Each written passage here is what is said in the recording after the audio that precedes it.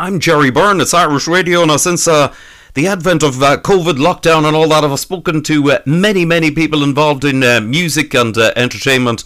And I've got a gentleman now who has had a lot of success from a young age indeed. He comes from Magherafelt. His father has been involved in music for a long time. And he's sort of taken on the reins as well and made quite a name for himself. His latest album recently launched. It's The Little Things in Life, it's called. A new album, some great tracks on it. I'm delighted to say hello to Ben Currie. Ben, how are you?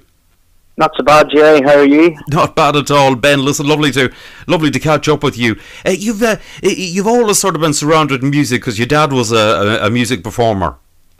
Yes, well, whenever my dad was a young age, he's been out in the road singing, so he has. And then whenever I sort of got to the sort of same age, and around, I suppose, 13, 14, I started going out and helping them with the local gigs and stuff like that, and sort of just it grew from there to where we're at today, you know. So it's always been in the family, singing, and country music was always played in the house and stuff. So I suppose it was the one road that was going to go down. So that's where we're at today, and loving every step of it, you know.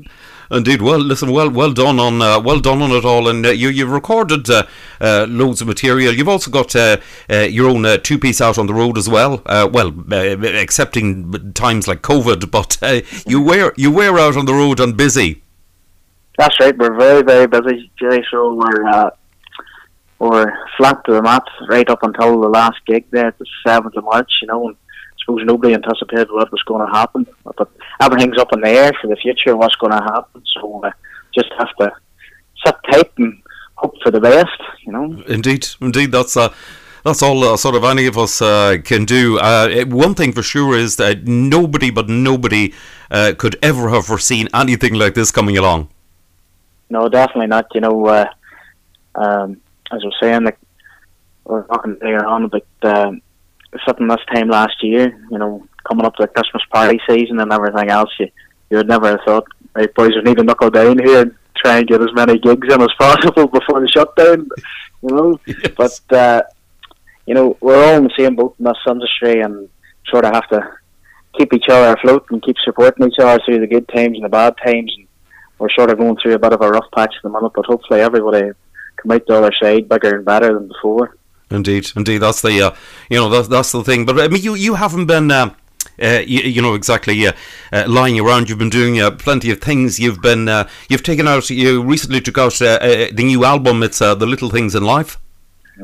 Yes, we had started the recordings of the new album, Jerry, and then whenever the lockdown happened, everything was left. And then whenever the restrictions started easy a wee bit, we got back into the studio.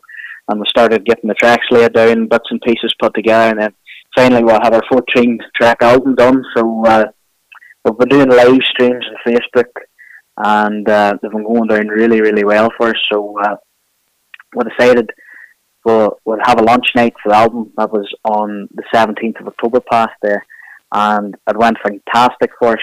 We couldn't have hoped for better, and we got the album released, and it's going down really well for us so far. And thanks to you and for everybody for playing the album. We're getting great response from it, you know. And the album title we're sort of undecided on what to call it. And then we're sitting down the kitchen table one night having a cup of tea and a cup of coffee, and my mum, she says, "What about there's a line in This Summer," which is the song that I wrote on the album, and she says, "That's a great line," she says, "and it just sums up 2020. It's the little things in life." And then that was it. That had to be the album title, you know. Excellent stuff, and I must say it is a catchy line on it, and I have to say the Facebook live streams and the launch that you did on the 17th of October for it, really went well, and a huge reaction, and your streams and streaming really has become the thing for all artists, or most artists really at the moment. Huge interest and a huge amount of people watching. Yep. We've got people watching from all over the world. There's a few mates of mine out in Australia and stuff, and they've been showing the live streams whenever they're out there. And we've got a bit of a following in Australia now, and there's people watching in Canada. There's a few people watching in California, and then closer to home with friends over in Scotland. And Nail a Man even. That's been amazing where you connect with people whenever you're doing the live streams, you know. But no, they're fantastic for everybody doing live streams in the music business. Like, you know, you still you get to promote yourself and get new audience, you know, new fans, everything else, you know. And connecting with the people is the main thing, because it's great. You know, you can't see them face to face if you're out and, you know, playing a gig or at a concert or whatever, but getting to connect with them through the comments and, you know, having a bit of banter and crack, you know, it's brilliant. You know, and them in the comfort of their own homes too. Indeed. Fantastic. It is absolutely brilliant, you know, and it's something that most singers say to me about one of the things that they really, really miss from performing is the fact of being able to meet people. This is it. You know, it's very strange. You know, I love meeting and greeting people, and, you know, you get to hear their stories and everything else and where they're from. But whenever you're standing there with your mobile phone or your camera in front of you and you're reading off the screen, people certain comments to you, it's not exactly the same, you know. It's hard to beat whenever you get a big friendly handshake or a hug or whatever. But it'll be a while before we get back to that, yeah, I would say. Indeed it will, Ben. You know, at the moment with the way things are looking. Now the album, it's you know, must say some lovely songs on it, and there's one interesting one on it, which is Nanny K. Yeah, the album will have 5 original songs on it, but Nanny K, I would say, is my favourite out of them all. My wee granny, she turned 90 last year, and I wanted to do something special for her birthday, so I decided to put pen to paper, and I wrote a song basically just about our own story and her, and how she reared me from whenever I was a wee boy, taking me to school and everything else, you know. And it's great, you know. She's my best wee mate, and they say like a fine wine, you get better with age, but she gets worse with age, so she does the laughter and crack out of her every day. I don't know where she picks up all the one-liners at, you know. You can really write a book on her. That is excellent. That is excellent. Fabulous stuff on it. You're well done on the, you know, on the songwriting. That's something that not many can do, I should say. Thank you. Yeah, I suppose whenever the lockdown happened, you have a bit more free time in your hands, and I sort of locked myself in the back room with a guitar and sort of just sat down, and I'm sure maybe wrote 20 songs altogether. And then there were songs that I wrote in the past, you know, you have to finish up tail ends on them, or maybe put a chorus on them or something like that. So it was basically just sitting down. It gave me something to look forward to as well, because I was keeping the material fresh and writing new stuff. And then when we went into the studio, we're like, we'll try an original song today, we'll try this one. If that doesn't work out, we'll try that. And so it was great to be able to do that too, because it puts a new spin on recordings, you know. Indeed. So you know, you can't beat you know, having some you know, new material. It must be you know, must be a great sort of a buzz to actually write a song and then record it. That's it. It's like rearing your own child sort of thing. That's what my mum said to me. It's amazing, you know, from getting the idea in your head to paper, and then taking them into the studio and putting down a basic track, and then whenever all the musicians have their parts done and the magic sort of starts to happen, and then you get the finished product. It's amazing, like, you know. It's an amazing process to go through, you know, writing your own songs and then getting the finished product in your hand.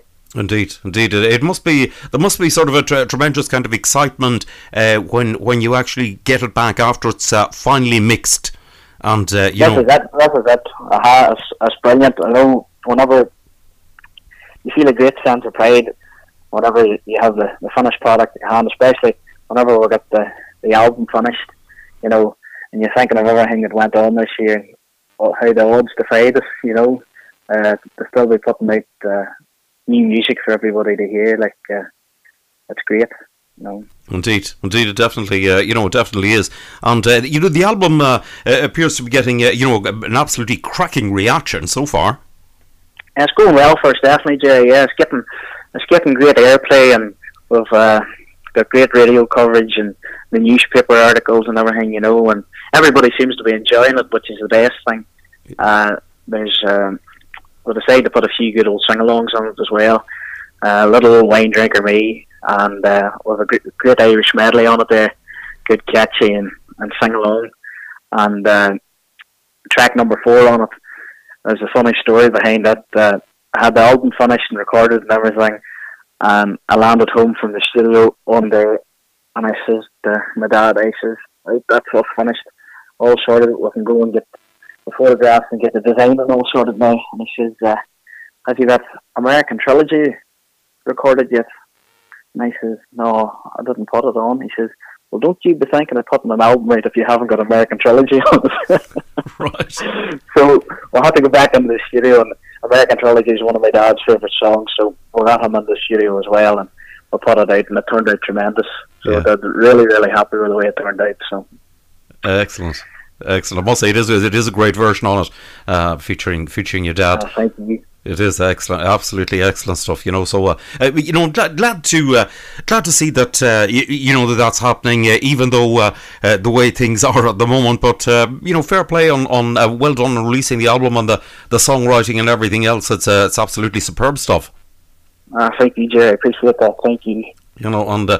Listen, Ben, it's been lovely to catch up with you. It really has, and I'll tell you, you're an inspiration in music, and I wish yourself and your dad, indeed, and your family all the very best of luck in the music, and also as they say, stay safe and stay healthy.